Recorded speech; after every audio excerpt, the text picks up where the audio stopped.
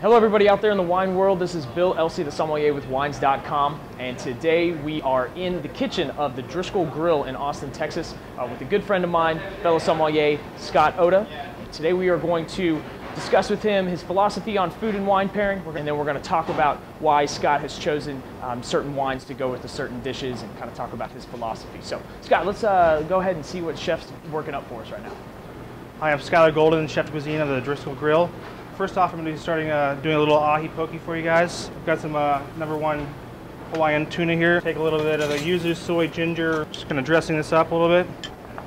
And to accompany that, we're going to do a little daikon, sea bean, salad to go on top, and a little beet caramel. And that's Hawaiian poke with sea bean and daikon salad.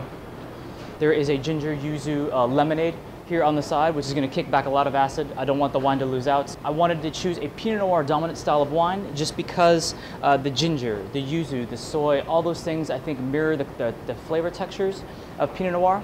But at the same time, I need that high driving acid to match the lemonade as well as to cut through the natural oils of the fish.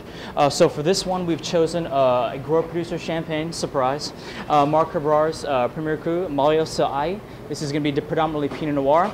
I think it'll balance out nicely. In addition, the yeastiness of the wine to go alongside the Marcona almonds that are going to place on top.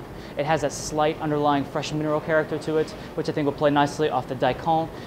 Once again, matching that acid texture to go with the lemon vinaigrette.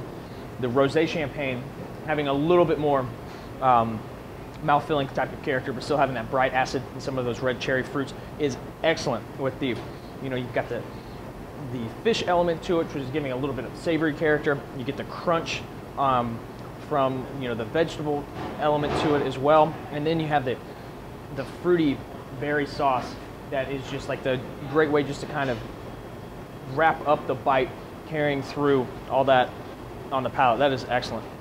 If you have any questions or want to give us your philosophy on how food and wine pairing work for you, reach out to us. You can reach Scott Ota at Scott Ota on Twitter. You can also follow the Driskill Hotel at Driskill Hotel on Twitter as well. I'm at Bill Elsey. You can always reach out to us at Wines.com on Twitter. We want to hear your thoughts. Thank you. Scott, cheers. Thank you.